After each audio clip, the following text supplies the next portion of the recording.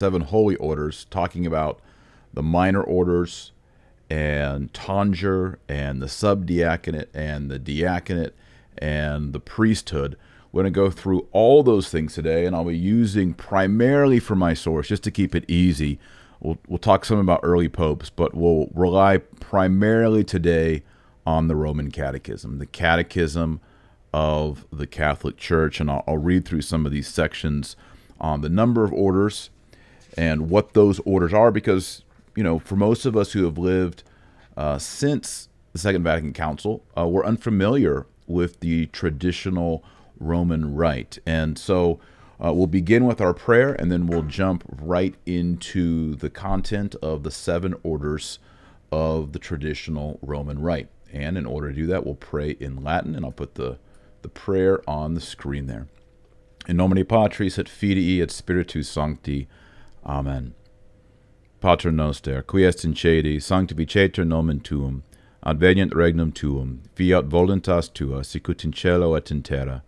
Panem nostrum quotidianum da nobis hodie, et imite nobis debita nostra, sicut et nos dimittimus debitoribus nostris, et ne nos inducas in tentationem, sed libera nos a malo. Amen. In nomine Patris et Filii et Spiritus Sancti.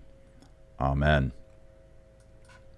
All right, the seven holy orders, the traditional holy orders of the Roman Rite. Let's just run through them real quick, and I'll put them up on the screen. Got a little thing here. There we go. So on the screen, you can see the stair steps, beginning with porter and ascending right on up to priest, and you can see the different vesture drawn up there. And then over on the far left, you see tonsure, and there's a young man there, and he's got his back to us. And that's the reason he's doing that, is he's showing us the little bald spot on the back of his head. That's because he's received tonsure. We're going to talk about in just a moment what is the significance of tonsure. We'll look at the three types of tonsure in the early church. And then tonsure itself is not one of the holy orders, but it's seen as the gateway to the holy orders. And then you'll see porter.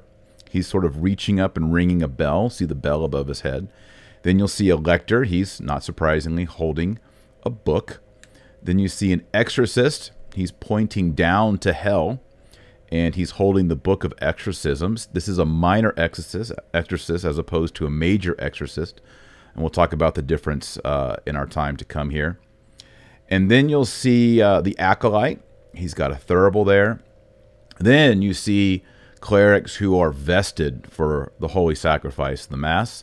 You see the subdeacon, and you can see in his hand, he's holding the book of the epistles, which is what he reads in the Solemn High Mass. Just above that, you see the deacon. He's wearing the dalmatic, and he's holding the book of the Gospels, because he chants the gospel reading at the holy sacrifice, the Mass, the Solemn High Mass. And then, of course, at the tip top, you see the priest. He's wearing the chasuble. He's holding the chalice. He's holding our Lord Jesus Christ and the Eucharistic host. And there it is. And you'll notice missing from this picture is the bishop. And there's an important reason for that in the Roman Rite, which we will also discuss today. So that kind of gives you the visual of the seven traditional holy orders. These are mentioned in the earliest days of the Catholic Church.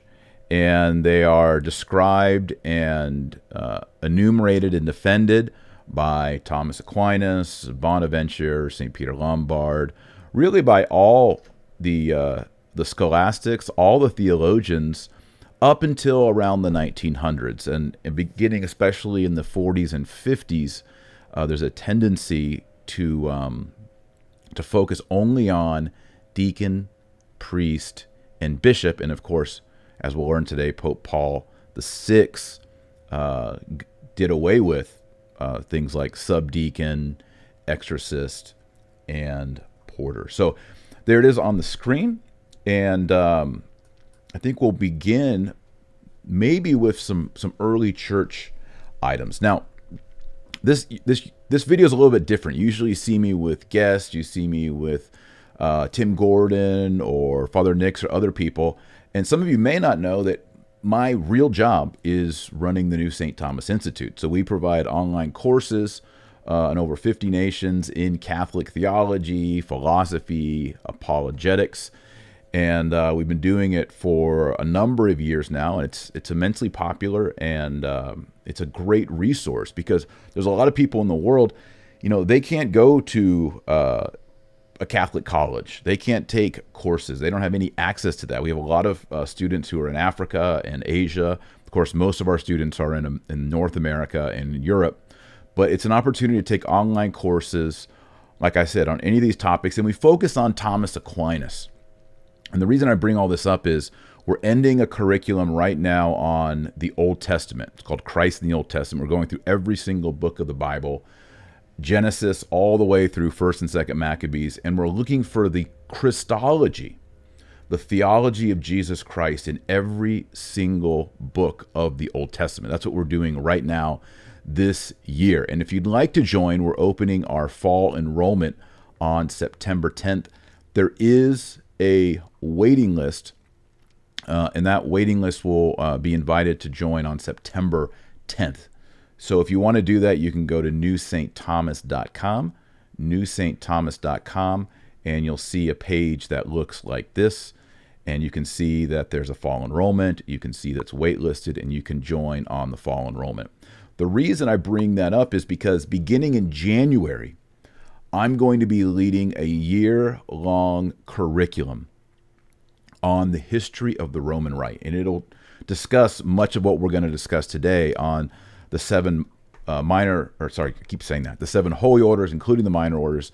We'll be talking about the history of the calendar, the history of the Roman canon, the development of the different feast days. We'll look at the old Holy Week cycle as opposed to the new Holy Week cycle. We'll be going through every single part of the Latin Mass. We'll be looking at St. Thomas Aquinas and the way that he goes through all the mystical symbolism that's in the traditional Latin Mass. So if you want to look at the Catholic Roman liturgy traditional from the time of the apostles, from Peter and Paul in Rome, all the way up to today, that's what we're going to be doing in 2019. So if you do get on the waiting list and you sign up now, well, when you get in, you're not going to get all this Roman Rite stuff. But beginning January, you will. Right now, we're doing apologetics, scripture, and church history. So that's all just sort of a preview of what's going to happen at the new St. Thomas Institute. Let me throw up something here on the screen if I can find it. This is the, well, there it is. This is the seal of the new St. Thomas Institute. New St. Thomas Institute. And you'll see there in Latin, it says, do not bind the mouth of an ox. Why? Because Thomas Aquinas is the ox, and everything we do is devoted and through the lens of St. Thomas Aquinas. Okay, all that being said, let's talk about these seven holy orders. The earliest reference we have to these seven holy orders actually comes from the year 252. That's right, 252. We're talking about really 60 years or so before the Constantinian era. So this is the church underground. This is the church persecuted. And then a pope named Pope Cornelius wrote an epistle to Fabius of Antioch. And he says in this letter from the pope to the bishop, I guess you could call him proto-patriarch of Antioch, he speaks of, in the city of Rome, 46 priests, 7 deacons, 7 subdeacons, 42 acolytes, and 52 exorcists, lectors, and porters. Now, in this quote from Pope Cornelius, we have all 7 holy orders. We have 46 priests, which is quite remarkable. By the year 252, there is the bishop, the pope, and then he's assisted by 42 presbyters, priests. 7 deacons. Traditionally, Rome only ever had the 7 deacons. It goes back to the Acts of the Apostles, where there's 7 deacons appointed in Jerusalem. 7 subdeacons. So this is the first reference we see of the subdeacons. 42 acolytes. Now it's interesting here because there's 46 priests and 42 acolytes. That means, it seems, we can guess here, that there's an acolyte for almost every priest. Almost every. And then 52 exorcists, lectors, and porters. All right, so we already see that there's exorcists. Now, these are not the exorcists that you're thinking, right? These are different. We'll mention that in just a moment. Lectors, who are readers, and then porters, who regulate the sacristy, regulate the doors to the church. We also have Pope Siricius and Pope Zosimus, and they describe the early path towards the priesthood. And they say that from boyhood till around the age of 20, the young men in the church there in Rome were lectors. They were porters and lectors. Once they turned 20, they went on to acolyte and subdeacon, and then deacon, and then priest. So remember, back in the early church, there is no seminary. Seminary really comes about after the Council of Trent, after the 1500s. Before that, the training for these young men in the priesthood was really more of an apprenticeship model as they moved up these 7 grades of holy orders. And again, for those of you that are just coming in, we are live right now. I'll put on the screen here those 7 holy orders. So they're moving up. And this is really cool because it's a participation in the priesthood.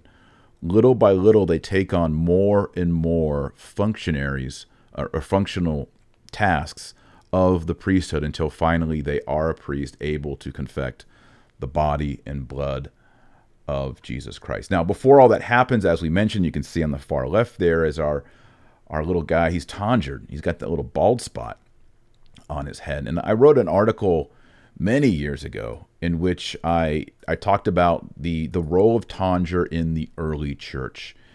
And there were, in the early church, 3 kinds of tonsure. Just so you know what I'm talking about, let me put a tonsure up on the screen here. That worked. Okay. This is a contemporary picture here. This is the tonsure. And you can see everything is shaved here except for this crown of hair around the edges. Here's another one. There, that's a woodcut, an older woodcut. Now that's the Roman tonsure. All right, so that's one of the early kinds of tonsure. This is called the Roman or the Petrine tonsure, and it's the one that we're familiar with. It's a big bald spot with kind of a halo going around the edges. And in the early church, they said that this was what Peter wore in honor of the crown of thorns of Jesus Christ. And it was adopted by the Roman clergy. It's quite common.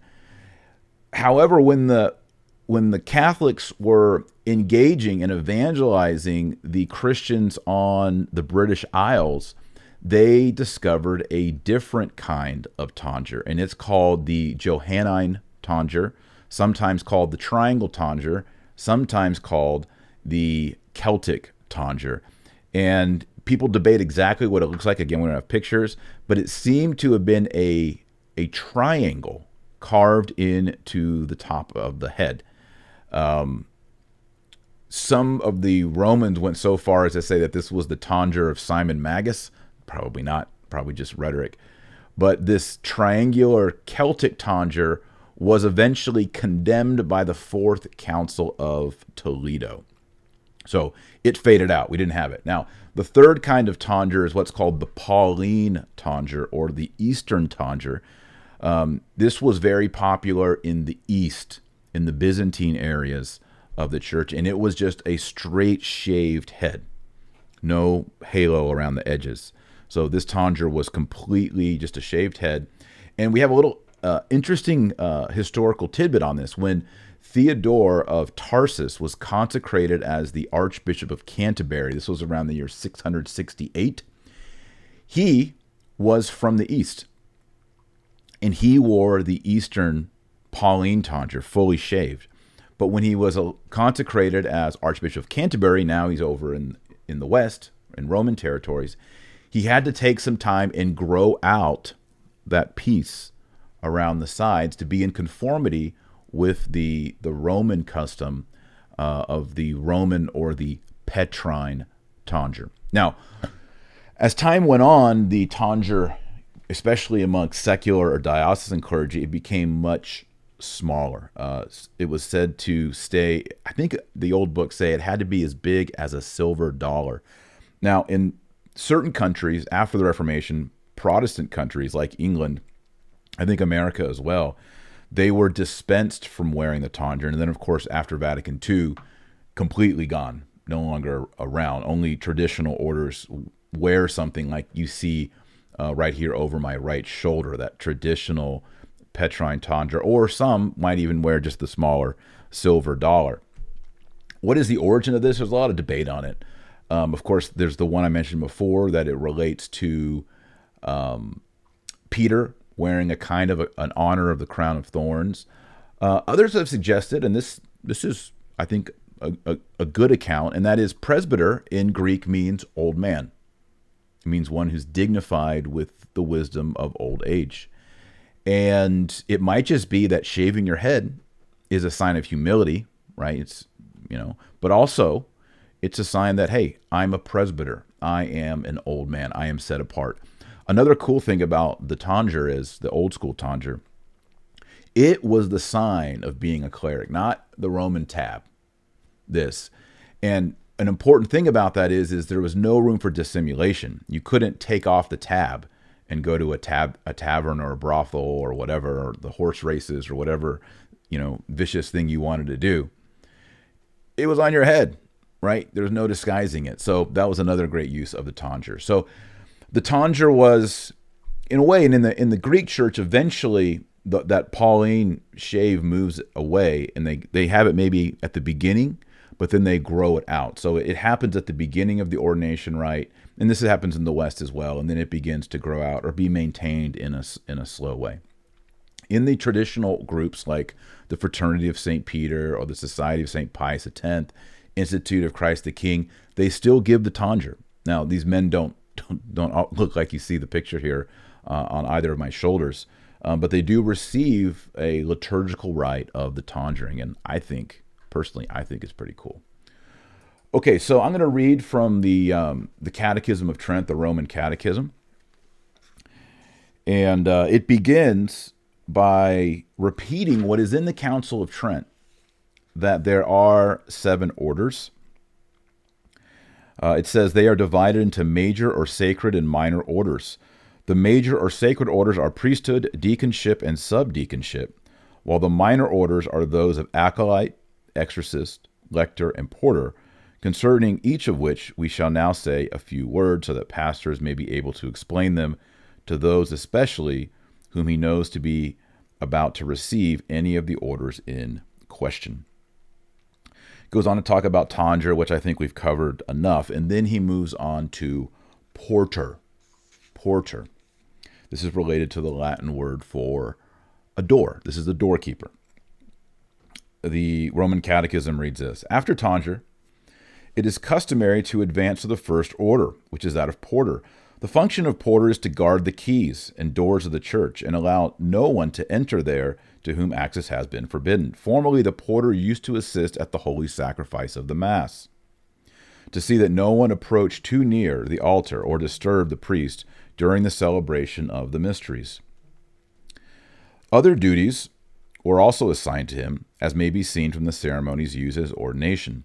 Thus, the bishop, taking the keys from the altar, hands them to him who is to be made porter and says, "Let your conduct be that of one who has to render to God an account of those things that are kept under these keys."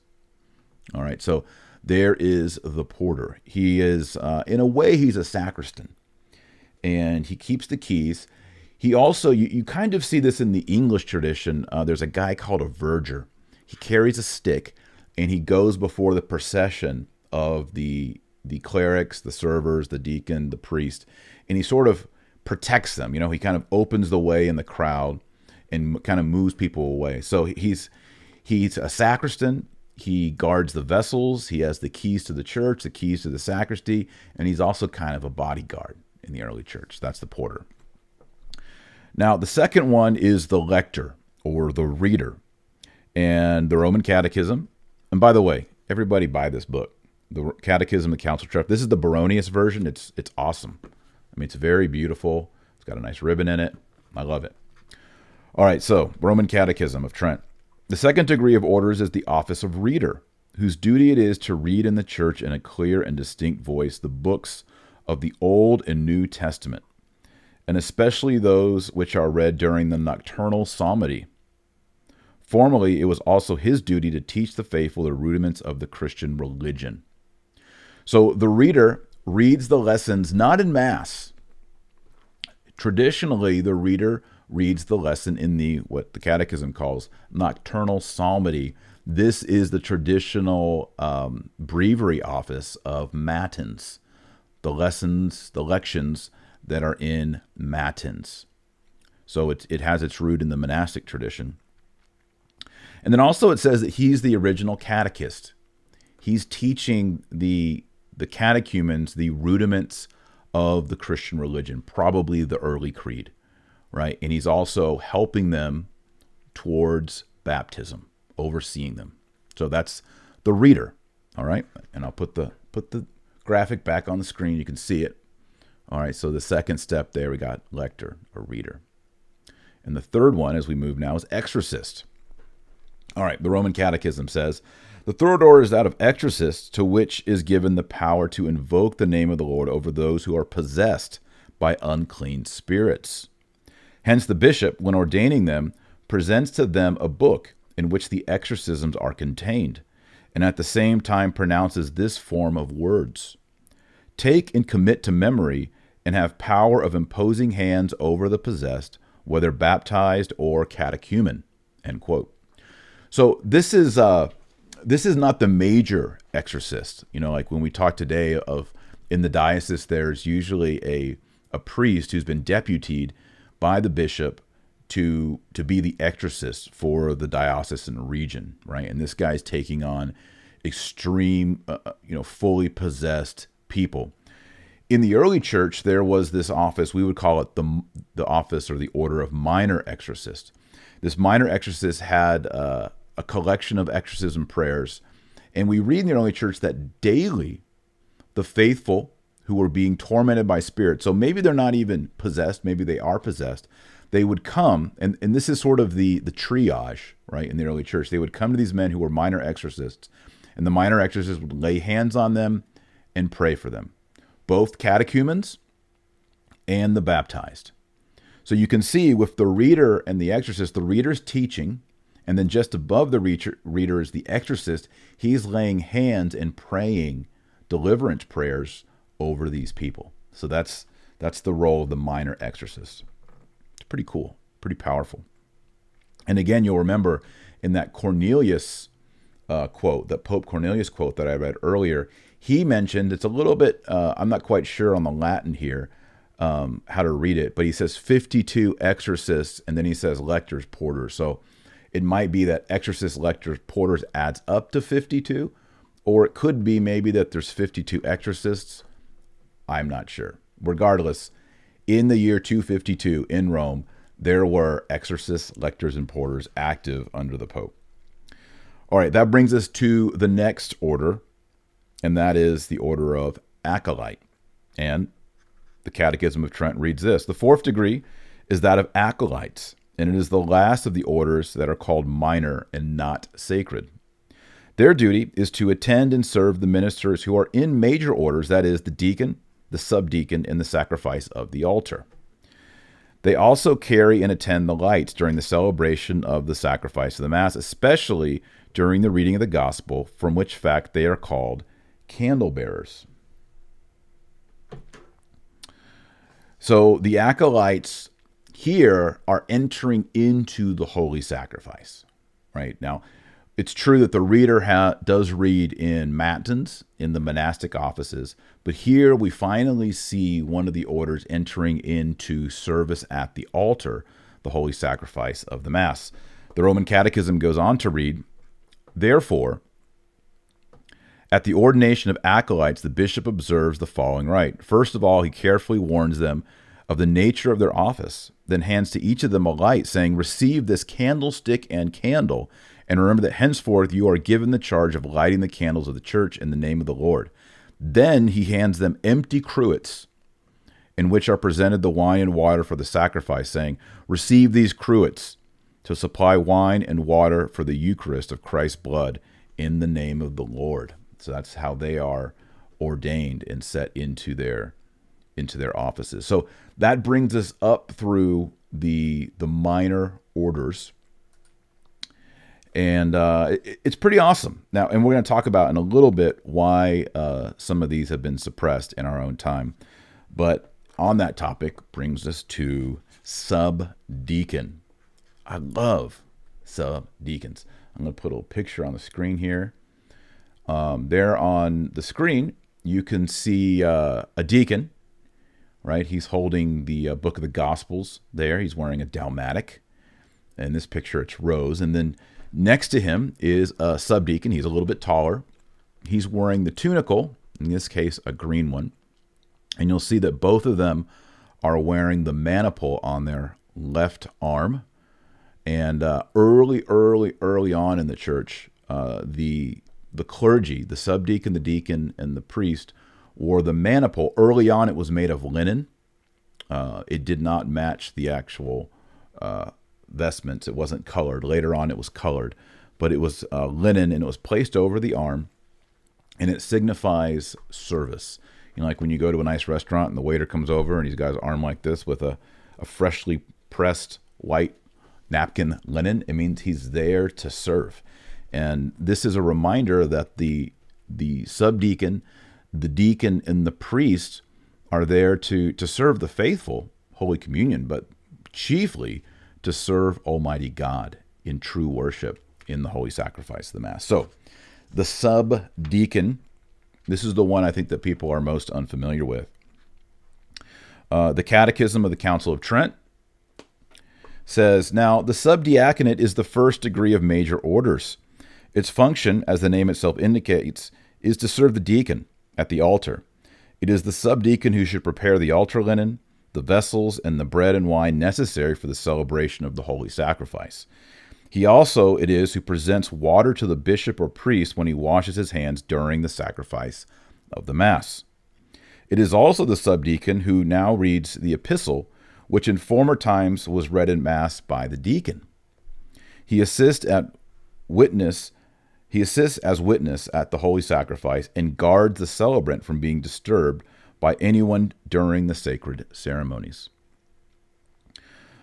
So the subdeacon, we just read there, he serves the deacon. That's why he's subdeacon. And he serves the priest. So he's serving both. All of this is hierarchical. The Catechism continues, the various duties that pertain to the subdeacon are indicated by the solemn ceremonies used at his ordination.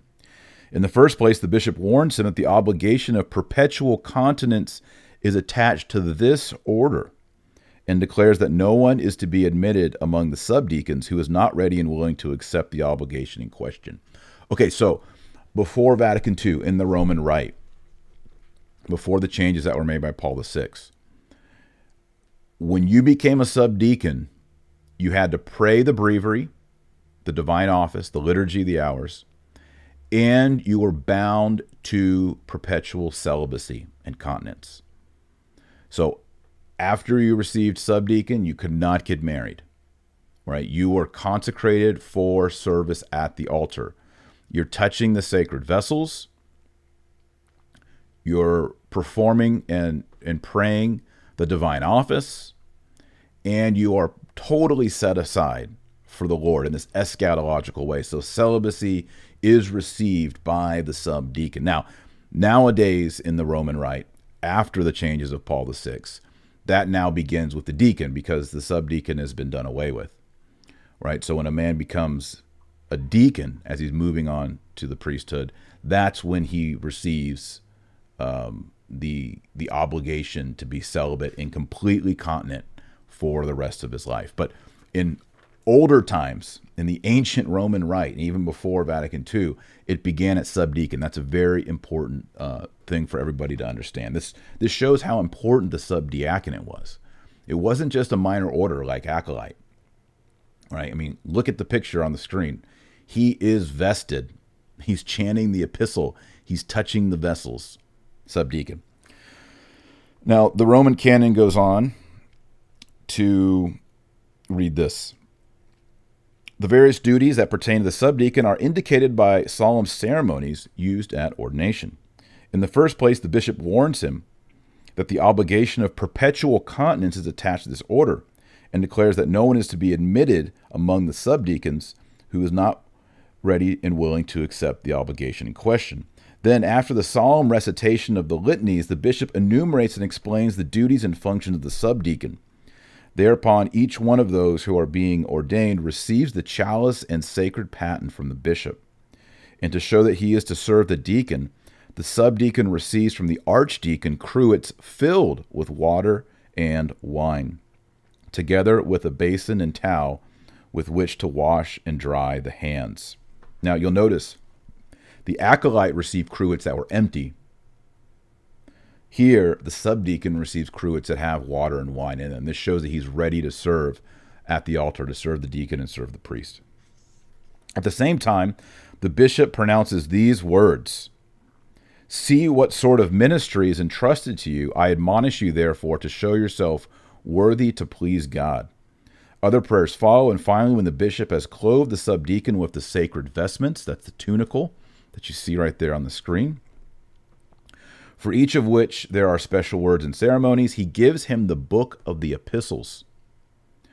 Receive the book of the epistles with power to read them in the holy church of God, as well as for the living and for the dead, end quote. Now, I like to bring this up a lot with people, because reading the epistles, and we'll see also with the ordination of the deacon, and reading the gospels is done for the living and the dead. The priest celebrates mass for the living and the dead. The deacon reads the gospel for the living and the dead, and the subdeacon reads the epistle for the living and the dead. This tells us something. In the Roman Rite, reading the epistle and reading the gospel isn't just reading it to the audience present. Reading it is an oblation. Reading it is a propitiatory sacrifice for the living and the dead. This is why if you attend the traditional Latin Mass, they won't read initially the epistle and the gospel in vernacular. They will recite it in Latin for the living and the dead, and then they'll recite the gospel in Latin for the living and the dead. And then later at the pulpit, they might translate it, usually they do, into vernacular. So here in America, he'll say, the epistle appointed today, and he'll read the epistle in English for us to hear. And then he'll say, in the gospel appointed, everyone will stand up. He'll read the gospel in the vernacular, and then he'll preach his sermon. But that initial reading in Latin, and it's chanted in the Solemn High Mass by the subdeacon and the deacon, is for the living and the dead. It's an oblation. So we need to understand that. That's a big distinction that gets lost, I think, in the Novus Ordo and in the Reformed Mass that Paul VI created. Okay, so now we move on to the deacon. All right, so the deacon, you see him on the picture there. He's got that rose-colored dalmatic, and he's holding the book of the Gospels. The Catechism of the Council of Trent. And by the way, if you're enjoying this lesson on YouTube, we're live right now, by the way. If you're enjoying it, please use that share button below this video and share it on YouTube and on Facebook. I'd really appreciate that. That helps other people find it. And of course, you can subscribe as well to this channel. Hit the bell to get notified for future shows. We're doing a little bit different. I just wanted to do a little preview for our new St. Thomas Institute lesson on the history of the Roman Rite, which will begin in January. It doesn't begin now, but we do have enrollment beginning for the fall semester, fall period, and that's going on right now. There's a waiting list, but you can enroll now and hopefully get in. We have a limited number of spots for new students. And there it is. Okay, so back on to deacon. The Catechism of the Council of Trent says that the second degree of the sacred orders is that of deacons, whose functions are much more extensive and have always been regarded as more holy. His duty is to be always at the side of the bishop, guard him while he preaches, serve him and the priest during the celebration of the divine mysteries, as well as during the administration of the sacraments, and to read the gospel in the sacrifice of the Mass. In former times, he frequently warned the faithful to be attentive to the holy mysteries. You see this in the Eastern Rite, by the way. The Catechism goes on to say, he administered our Lord's blood in those churches in which the custom existed that the faithful should receive the Eucharist under both species, and to him was entrusted the distribution of the church's goods, as well as the duty of providing for all that was necessary to each one's sustenance. Now, the deacon is associated with the chalice and with the precious blood, and you see this in the Holy Sacrifice, the Mass, in the traditional rite as well. Traditionally, according to canons prior to Trent, through Trent, in Trent, even recorded here, the priest is the only one who administers the host to the faithful. That's because the priest has his hands consecrated to touch the host. The deacon, when both kinds were administered, only served the chalice. He could touch the chalice, but his hands weren't consecrated. So he could touch the sacred vessels, but he couldn't touch the host. Of course, he couldn't touch the precious blood. No one would do that. But he couldn't touch the host. Now, he was an extraordinary minister of the Eucharist. So in certain situations, he could touch the host. But ordinarily, only a priest can touch the host and distribute the host to the faithful. Another traditional distinction that's been lost that we need to talk more about. All right, let me find my place here. Okay, the deacon, going back to the Catechism of Trent. To the deacon also, as the eye of the bishop, it belongs to see who they are in the city that leave a good and holy life, and those who do not, who are present at the holy sacrifice and sermons at appointed times, and who are not, so that he may be able to give an account of all to the bishop and enable him to admonish and advise each one privately, or to rebuke and correct publicly, according as he may deem more profitable. This whole thing assumes that the bishop and the clergy actually are rebuking, and it even says here, rebuke and correct publicly the lay faithful. Imagine today if the bishop said, talked to their deacons and said, hey, what's going on in the diocese? You know, do we have any scandalous behavior? Is this politician doing crazy stuff? And they're like, yeah, we look into it. Yeah, okay. And the bishop said, okay, I need to call that person out. Thanks, deacon so-and-so. Thanks for letting me know. That's the traditional role of the deacon. How much we've lost. How much we've lost. He should also read out the list of the catechumens and present to the bishop those who are to be admitted to orders. Finally, in the absence of a bishop or a priest, he can explain the gospel, but not from the pulpit, thus letting it be seen that this is not his proper office. Whoa! This has been changed since the 1970s. Let me tell you this. It says that deacons can, in the absence of a bishop or priest, preach the gospel, but not in the pulpit. And it says here in the Catechism of Trent, letting it be seen that this is not his proper office. So there's a major distinction here about the bishop. About the deacon and his role as a preacher. He can do it, but he can't do it in the pulpit, according to this beautiful book with papal approval. Catechism goes on. The apostle shows the great care that should be taken that no one unworthy of the diaconate be promoted to this order. When in his epistle to Timothy, he sets forth a deacon's character, virtues, and integrity. The same point is also gathered from the rites and solemn ceremonies which the bishop employs when ordaining him, the deacon. The bishop uses more numerous and more solemn prayers at the ordination of the deacon than at the subdeacon. And he also adds other kinds of sacred vestments. This would be, for example, the deacon gets a stole. He doesn't wear it over both shoulders like a priest, but he does wear it crossways, whereas the subdeacon does not get to wear a stole underneath his dalmatic. Moreover, he imposes hands on him, just as we read in that the apostles used to do when ordaining the first deacons, and it's referring to Acts chapter 6 here, by the way. If you want to read about the creation of deacons in the Bible, that's Acts chapter 6. Finally, the bishop hands him the book of the Gospels with these words, receive the power to read the gospel in the church of God, both for the living and the dead, in the name of the Lord.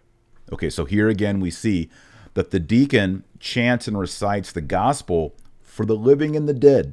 Reading the gospel in the holy sacrifice is an oblation.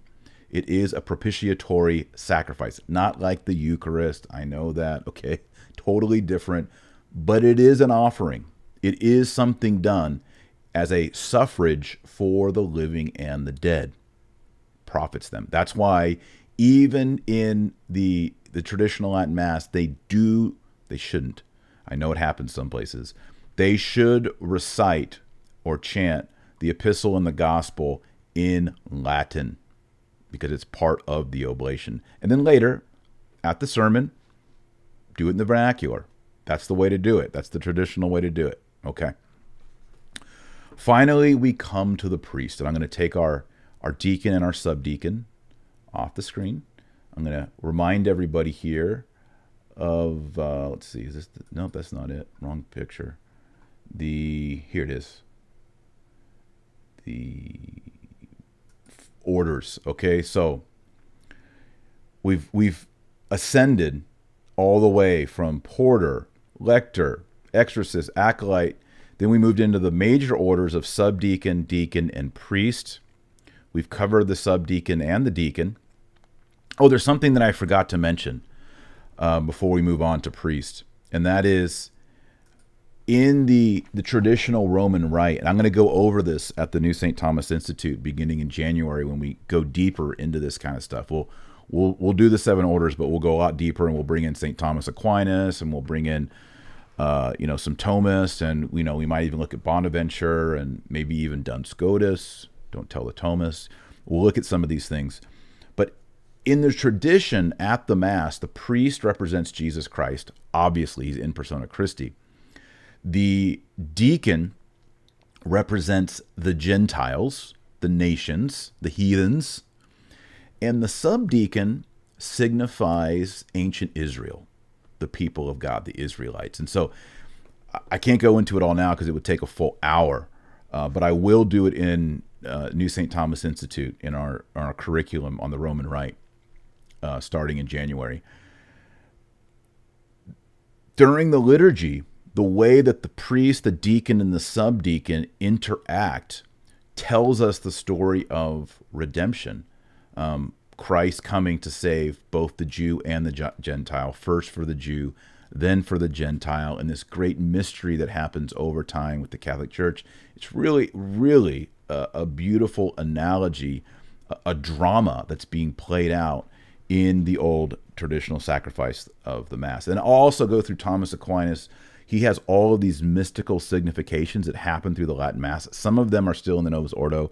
A lot of them are not. I once did it before when we were in New St. Thomas Institute. We were doing sacramental and Eucharistic studies. This was in our certificate on Catholic theology. And we were doing Eucharistic studies. I did a 2-part video for the students at NSTI. And I went through all the mystical significations that Thomas Aquinas does in the Mass.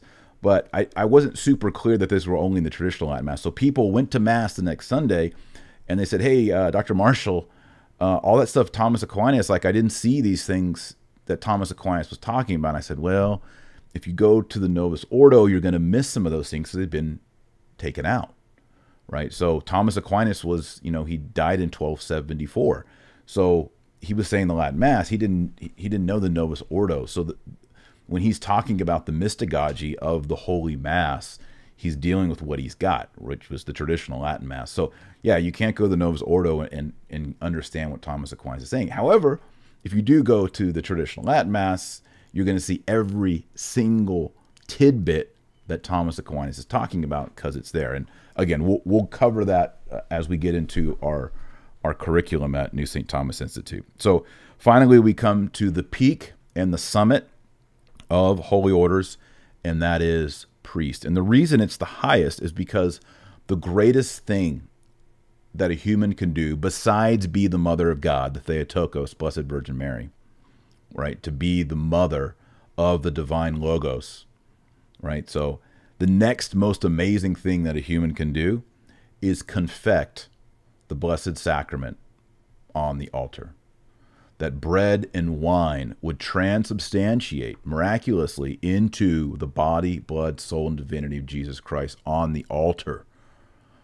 Whoa, right? A priest can do that. And Thomas Aquinas, we'll talk about bishops in just a minute, because that's kind of another topic related to this. So the Roman Catechism of the Council of Trent, beautiful book. This is the Baronius version. Love it. It's on my I'm a total nerd. This is on my nightstand. I read this all the time. For priest, the Roman Catechism says, the third and highest degree of all sacred orders is the priesthood. The fathers of the first centuries usually designated those who had received this order by two names. At one time, they called them presbyters, a Greek word signifying elders, old men, not only because of the ripe years very necessary for this order, but much more on account of their gravity, knowledge, and prudence. For it is written, venerable old age is not that of long time, nor counted by the number of years, but by the understanding of a man is gray hairs, and an unspotted life is old age. At other times, they called them priests, and the Latin here is sacerdos. Sacerdos, which comes from Latin. I like to do a Latin word of the week every show, and today our Latin word will be sacerdos. Sacer is Latin for sacred, holy. It's even beyond, so there's sanctus, like sanctus, sanctus, sanctus is holy. Sacer, the sacred is even, it's like super set apart, right? And then the second part is dos. This comes from the Latin do dare, which means to give. So a sacerdos is one who gives holy things. And the priest, the sacerdos, he gives holy things to us, the Eucharist, but also to God.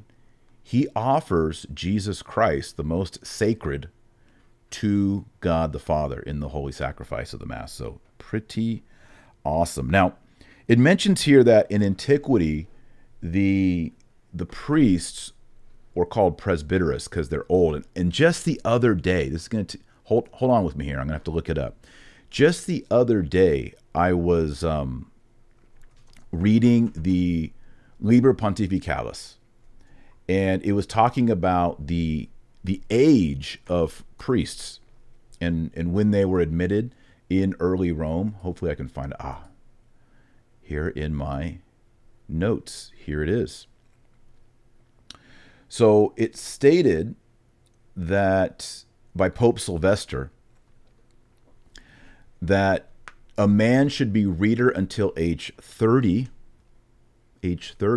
then exorcist for 30 days, acolyte for 5 years, subdeacon for 5 years, custodian of the tombs of the martyrs for 5 years, then be a deacon for 7 years, and then, to be a bishop, be a priest for at least 3 years. So I did a little math, carried the one, and according to Pope Sylvester, if you followed his arrangement, you could be a priest in Rome no earlier than the age of 52. That's right, add it up. You're a reader till 30, then exorcist for 30 days, acolyte 5 years, subdeacon 5 years, custodian of the martyrs' tombs 5 years, deacon for 7 years. That puts you at age 52. This means that in the early church, the priests and the bishops were older men. Guys weren't getting ordained super early. Now, later on, around the year 418, so this is after Constantine, you have Pope Zosimus, and I mentioned him earlier. He says that you're a reader till 20, whereas Pope Sylvester said, Pope Sylvester was the pope, by the way, during pretty much the whole life of Constantine. All right, so from the conversion of Constantine, in fact, the Roman tradition says Pope Sylvester baptized Constantine in Rome, but Sylvester is the one who was there all during the conversion of Constantine. So he's kind of the bridge pope from the pre-Constantinian to the post-Constantinian. According to his numbering, earliest year of priest is 52 years old. Later on, Pope Zosimus, 418, he says a man is baptized, if he's baptized as an infant, he can be reader until age 20, After that, he says, otherwise, if you weren't baptized as an infant, you must be reader and exorcist for at least 5 years. Then acolyte and subdeacon for 4 years. And then he must be deacon for 5 years. So, let's see. I haven't done the math on this one. What is that? 20 plus 5, 29. 20, 34. Is that 34? I'm not quite sure. But I think... because it's got small print here, but I think that would put you, the earliest you'd be a priest is at 34. Also, during this, just a side note, Leo the Great said that in order for a nun to receive the veil from a bishop, she must have retained her virginity her whole life until the age of 40 before she received the veil. So it's interesting, as I was reading these things in the Liber Pontificalis, you see that in the early church there was grave reservation. No consecrated virgins till age 40. No priest until age 52. They were taking things real serious back then. Okay, so back to priest. The Catechism of the Council of Trent speaks of an internal priesthood and an external priesthood. And this goes back to the Old Testament. The Catechism explains, regarding the internal priesthood, all the faithful are said to be priests once they have been washed in the saving waters of baptism, especially in this name given to the just who have the Spirit of God, and who by the help of divine grace have been made living members of the great high priest, Jesus Christ. For enlightenment by faith, which is inflamed by charity, they offer up spiritual sacrifices to God on the altars of their hearts. Among such sacrifices must be reckoned every good and virtuous action done for the glory of God, etc. So the internal priesthood is what we would call the general priesthood of the baptized. The external priesthood, says the Roman Catechism. Y'all like how I keep showing it? Get one. Get you one. See, it's like, it's got shiny powers. It's great. The external priesthood, on the contrary, does not pertain to the faithful at large, but only to certain men who have been ordained and consecrated by God to the lawful imposition of hands and by solemn ceremonies of the Holy Church, and who are thereby devoted to a particular sacred ministry. And it goes on to talk about examples from the Old Testament. So the internal priesthood is something that we all have, and it talks about it's internal. You know, for lay people, for me, for all of y'all watching, the altar that we offer on is not an altar in our house. It says here it's the altar of our heart. And we offer the sacrifice of prayers and good deeds to the Father, the Son, and the Holy Ghost. The external priesthood offers external sacrifice, the holy sacrifice of the Mass, on an external altar in an external church built for the glory of God. So y'all can see the distinction here. Contemporary language would use general priesthood of the baptized and ministerial priesthood of holy orders. Now, the Catechism of the Council of Trent talks of degrees of priesthood. And it says that the basic fundamental degree of priesthood is the priest, right? The presbyter. That's pretty much obvious. And then, so here's the difference between pre-Vatican II and post-Vatican II understanding of the bishop. And I'm going to use non-official language just to make it, I think this analogy helps us modern people understand what ancient people thought about this.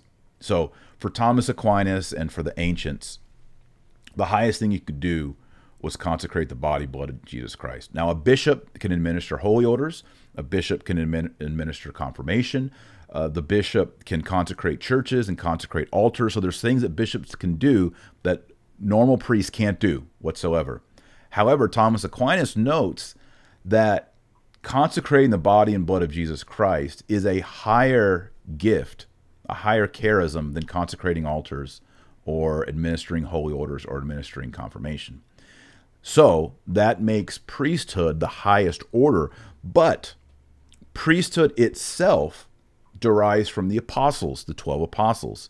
And the priesthood can, in fact, be limited. It is limited, so that your normal priest or pastor, he can't do holy orders. Now, people argue, is it metaphysically impossible? I follow that tradition. It's metaphysically impossible for a priest to do holy orders. It's metaphysically impossible for a priest to consecrate sacred chrism, to consecrate a, I guess an altar even, right? He's not a bishop, so he can't do it. But the way the ancients thought of it is like when you buy software, and loaded into that software are all these extra features, right? And it's in the software, but you can't use it. And so what happens when a priest is consecrated as a bishop, and that's an important distinction. The 7 orders we went through are ordained. They are ordained into an order, 7 orders.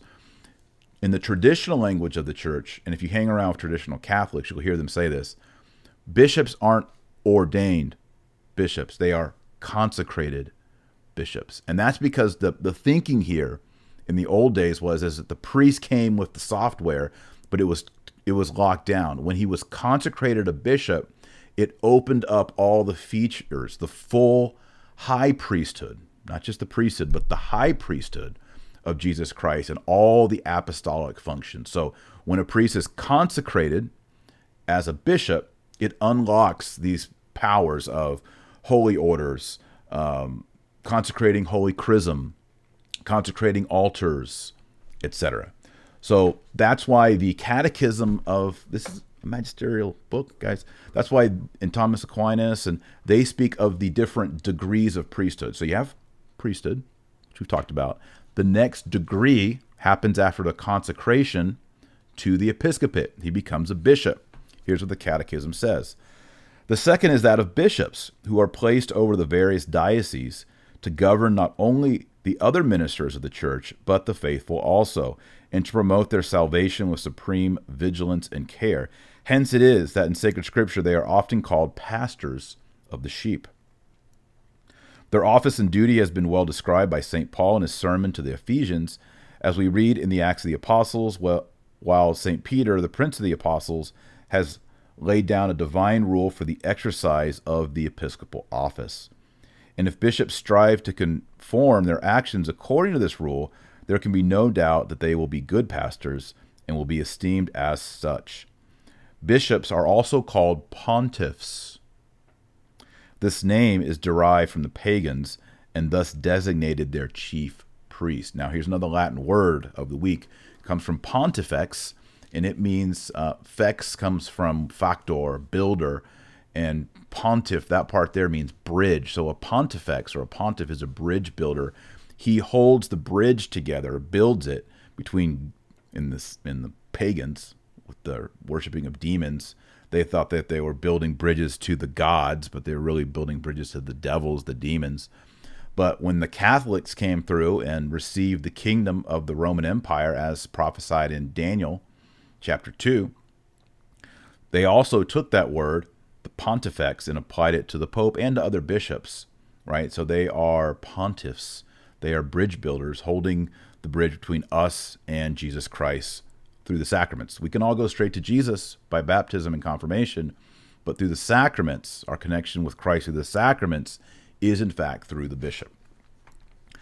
The next degree of priesthood is archbishop, and those are also distinguished as metropolitans. All metropolitans, let me think of this, is this right? All metropolitans are archbishops, but not all archbishops are metropolitans. For example, Archbishop Carlo Maria Vigano is an archbishop, but he's not a metropolitan.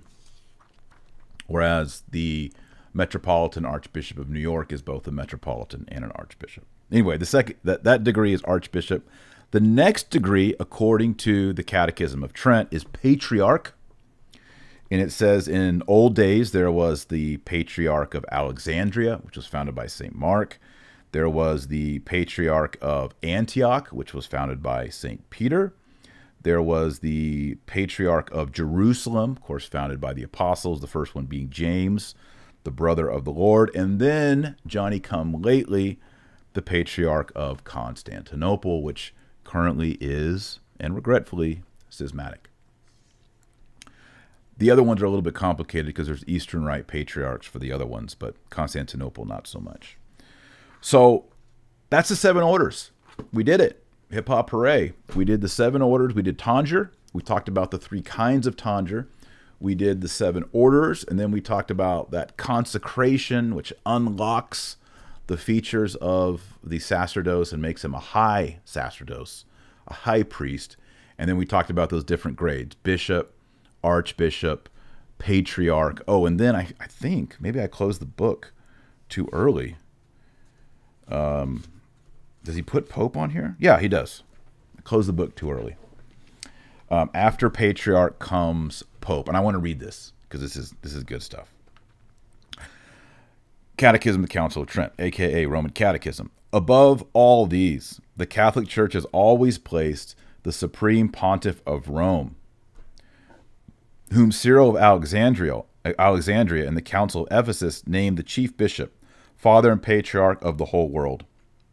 He sits in that chair of Peter, in which beyond every shadow of doubt the Prince of the Apostles sat to the end of his days, and hence it is that in him the Church recognizes the highest degree of dignity and a universality of jurisdiction derived, not from the decrees of men or councils, but from God himself.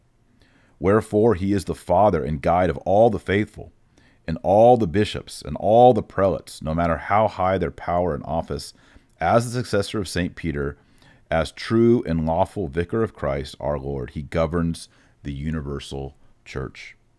For what has been said, therefore, pastors should teach what are the principal duties and functions of the various ecclesiastical orders and degrees, and also who is the minister of this sacrament. End quote. Now, there's a lot more that goes on. It talks about the holiness of life required of priests, their knowledge, their theology, their canonical fitness, and it also ends with a great admonition to those who would receive any of the 7 holy orders, or perhaps the further degrees of bishop, archbishop, patriarch, or pope.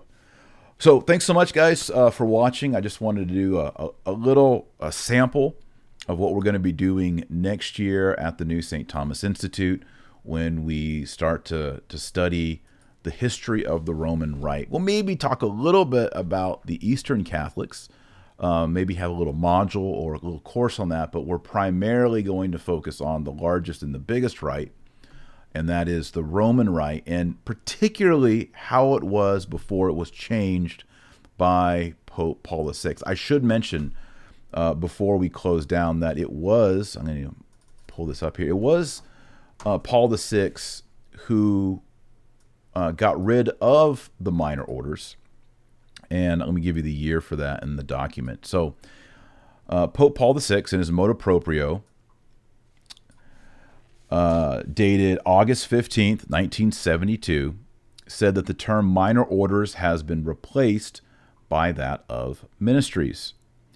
2 of what were called minor orders, that of reader and acolyte, are kept throughout the Latin Rite, and national Episcopal conferences are free to use the term subdeacon in place of acolyte. That's kind of confusing, I know.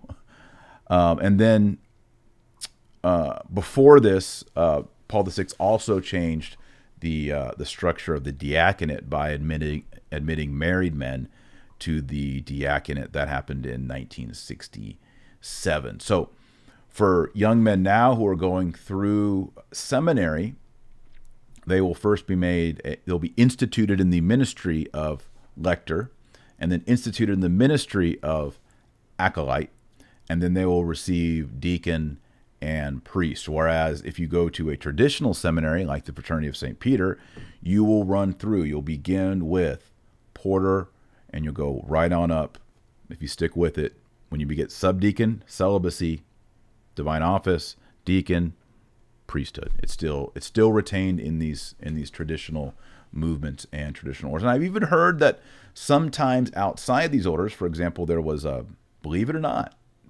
or not, a Jesuit, a young Jesuit, who asked the Jesuit, "Can I receive the whole stair step?" I'll put it on the screen for you. The whole stair step of the minor orders, and they said yes. And so, here, let me turn that off.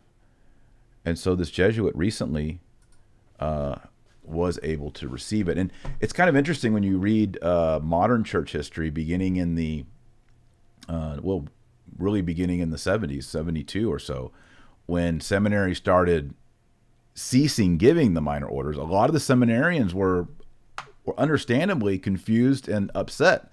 They said, well, hey, I don't want to jump orders. I want to go, you know, if I'm a porter, you know, I should next become a lector and then an exorcist and then an acolyte.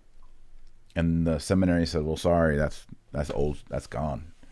And so this was actually one of the reasons initially why the Society of St. Pius X was formed as a seminary around Archbishop Lefebvre, because people, these priests, I'm sorry, not priests or people, these seminarians were looking for a traditional formation that ran them through the minor orders up through subdeaconate, deacon, and priest, and they could no longer get that in their seminary. So they were going, you know, to Switzerland and trying to supplement. So there it is. If you've enjoyed it, I'd encourage you to, again, if you sign up now for a new St. Thomas Institute, we're not going to do the Roman Rite. That starts in January. But if we have other cool stuff too. We're doing, like I said, the Old Testament, every book of the Bible. How does Christ fit in every single book of the Bible, from Genesis all the way through 2nd Maccabees? We are going to be recording the last 8 courses, actually this Friday, the last 8 courses of the Old Testament. Most of it is already up at newstthomas.com. It is currently closed. There is a wait list, so go to newstthomas.com and you can get on that waiting list, and we'll open up new spots on September 10th, first come, first serve. So if you get in line today, you'll probably get a spot, since it's, you know, a little bit out from now. I'll put it, there you go. You can see it on the screen. That's what it looks like. So, a great opportunity, low cost tuition, great value. Our retention rate is, I think, 94, 95% over the years. So people who join stay. That's why our spots are limited. So anyway, we're live today. I'll close us in a prayer. We already did Latin words. So we did, what did we do? Sacerdos, and we did Pontifex, both great, great words for today. So Latin prayer card on the screen. There it is. In nomine Patris et Filii et Spiritus Sancti. Amen. Ave Maria, gratia plena Dominus tecum, benedicta tu in mulieribus et benedictus fructus ventris tui, Iesus. Sancta Maria, Mater Dei, ora pro nobis peccatoribus, nunc et at hora mortis nostrae. Amen. Gloria Patri et Filio et Spiritui Sancto, sic ut erat in principio et nunc et semper, et in saecula saeculorum. Amen. And dear Lord, I ask your blessing and your favor upon everyone watching, that you would send your Holy Spirit into their hearts and enlighten their minds, enlarge their hearts to love Jesus Christ and to be great missionaries and apostles in this world. We pray all this in Jesus' name.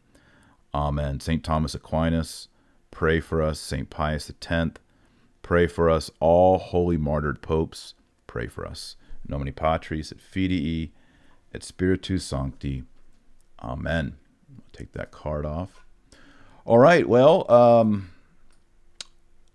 everybody, thanks for watching. As I always say, it's a little bit slower pace because I don't have a guest. I don't have Tim with me. Pray that rosary every day. Our Lady came down from her throne at the right hand of her son Jesus in 1917, and one of her messages was pray the rosary every day. 5 decades, every day. Takes you about 15 minutes.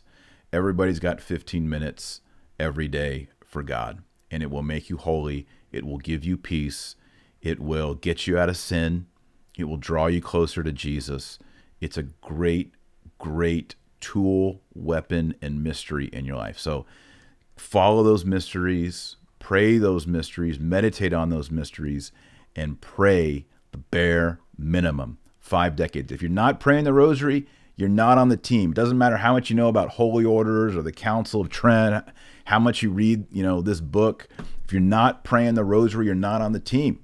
So pray the rosary, become a great saint, and I'll see you. I'll see you in videos to come. Maybe with some guests. Maybe alone. Adios. Bye.